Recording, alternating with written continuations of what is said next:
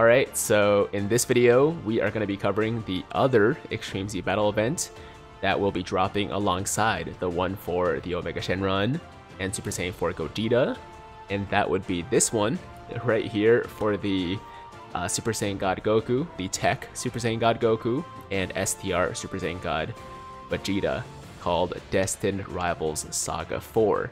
Now, I think for a lot of people, the other event is probably going to be a little bit more exciting just because, you know, we're talking about two Dokkan Festival exclusive category leads, whereas these guys are just general SSR pool units. But you should definitely not be sleeping on this one because these EZAs are absolutely incredible, especially the one for Goku, which is, I mean, to me, just strictly better than the Vegeta EZA. I mean, honestly, it's a bit of a shaft, but I guess we're kind of used to it at this point, right, when it comes to Goku versus Vegeta. So anyways, with that said, let's jump right into it, starting with the Extreme Z Battle event details first. And as you can see, the weakness or the effective category here is Pure Saiyans, so if possible, you do want to bring a full Pure Saiyans team, or at least as many Pure Saiyans units as you can. And then taking a look at the levels, this is a very standard Extreme Z Battle event, so there are 30 levels to get all of the Extreme Z Awakening medals. You're getting some orbs and Kais along the way, and also one Dragon Stone per level.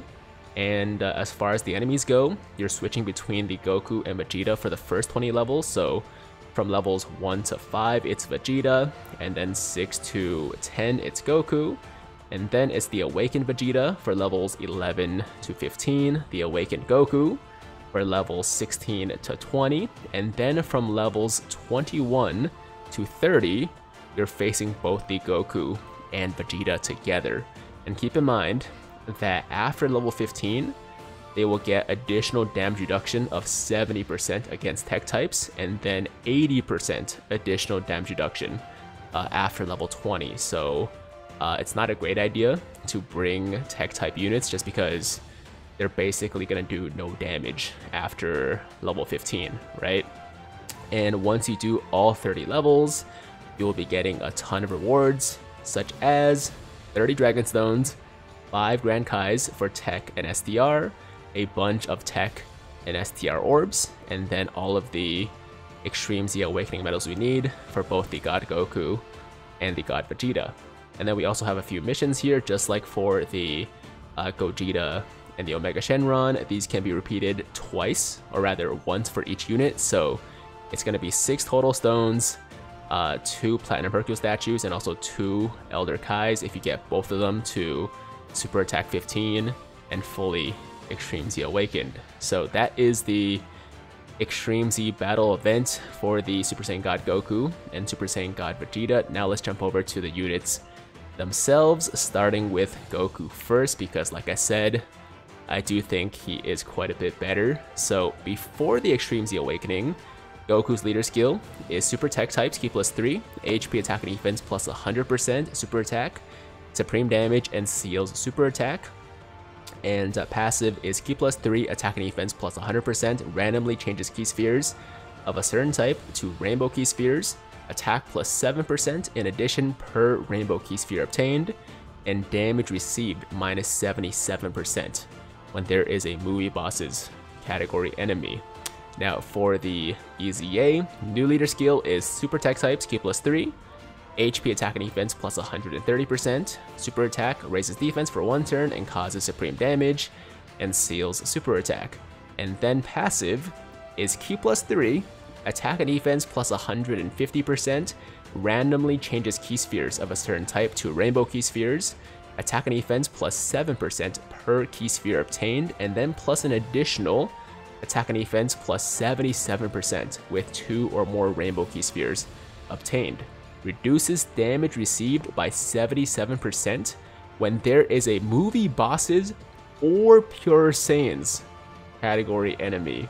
So this is huge because before he was very useful in stages where you're facing movie bosses. Like a good example would be the Red Zone events, right? The movie bosses specific red zone event where he's getting that 77% damage reduction against everyone. But now it's not just movie bosses, it's also pure Saiyans, which is one of the, actually no, it's the biggest category in the game, right? So literally like half the time, you know, against like half the enemies in the game, okay, I don't know the exact number, but I'm just guessing, like 50% of the enemies, he's gonna be getting this 77% damage reduction, which is insane. That does make him one of the best tanks in the entire game in those situations, right, against pure Saiyans or movie bosses. And on top of that, he can actually do some really good damage now because of the additional 77% attack with 2 or more rainbow key spheres, which is not too hard to get because he is a rainbow orb or key sphere changer himself, so he can give himself those 2 rainbow key spheres pretty often. And he's getting more attack and defense, 7% with every key sphere on top of that. And he's getting a good starting buff anyways of attack and defense plus 150%, right? So this guy is just really, really good. He's really useful. He's got a lot of utility and a lot of stages where if you're getting that damage reduction, he's going to be taking no damage. Like, he's just not going to be, he's not going to get hurt at all, right? And of course, he does get a pretty big bump in stats too, up to 14,400 HP, 17,018 attack, and 11,350 defense, which is really high for a non-Dokkan Fest unit. So, like I said, man, I'm really impressed by this EZA. I think he's actually good enough to be like a Dokkan Fest EZA at this point. So, yeah, they really did an amazing job with the Goku. Now the Vegeta, as you probably would have guessed, is I mean, he's not bad. He's not bad, don't get me wrong. I'm not trying to say he's bad. I would never say he's bad because I don't think that's the case. But I don't think he's as good as the Goku. So, starting with the pre-EZA details, leader skill, Super STR types, Ki +3, HP attack and defense plus 100%. Super attack greatly raises attack and causes supreme damage. Passive, Ki +3, attack and defense plus 100%, high chance of guarding all attacks, and high chance of stunning the attacked enemy when there is a movie boss's category enemy. With the EZA, leader skill is Super STR types, Ki +3, HP attack and defense plus 130%, super attack greatly raises attack and causes supreme damage, and greatly lowers defense. And passive is Ki +3, attack and defense plus 150%, high chance of guarding all attacks, plus an additional attack and defense plus 77% for 3 turns after receiving an attack. Medium chance of launching an additional super attack, great chance of stunning the attacked enemy when there is a movie bosses or pure Saiyans category enemy. So here's the thing with Vegeta. His equivalence of like Goku's 77% damage reduction is a great chance to stun the attacked enemy, which, I mean, let's be honest, is like way worse. Way worse, especially because there are more and more enemies in this game now that can't be stunned or sealed, or like really affected by any kind of status effects. So a great chance to stun, you know, while like amazing for Super Battle Road, for example, is completely useless in events like the Legendary Goku event, Legendary Vegeta event, you know, what else? Like most of the harder events in the game that's not Super Battle Road, right? So yeah, I don't love that. And also, you know, we do have the high chance to guard, but at the same time, it's only 50% of the time. So guard is amazing, but if you can't rely on it, then it's not nearly as useful, right? So that's not good either. And then he also needs to take a hit to get this additional 77% attack and defense buff. So that means if you want to get the attack benefit, at least, you would need to put him in the first slot. And I don't love it when units kind of force me to do that, like to put them in certain slots to get certain effects, right? So, yeah, I don't know. Vegeta's good.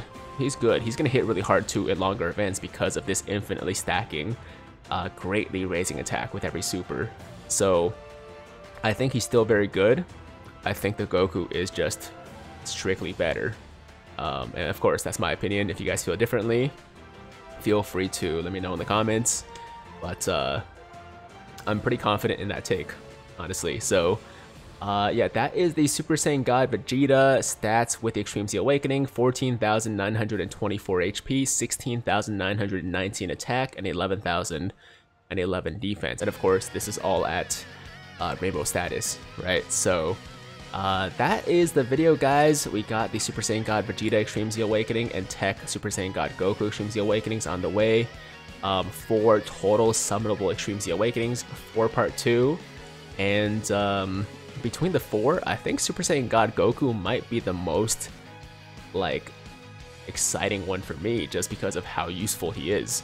Especially when it comes to the new Red Zone, movie bosses side. Like, that's gonna be really, really useful. He's gonna be tanking like crazy, so that should be really fun. But yeah, guys, that's gonna be today's video. Thank you so much for watching. Hopefully you learned something. Hopefully you're stoked for all these EZAs. And as always, if you liked today's video, then make sure to like the damn video. Sub to the channel if you're new, hit that notification bell so that YouTube knows you want to stay up to date with all my latest content. And until next time, have an awesome, awesome day. I'm Tiger with Tiger Uppercut Media, signing out.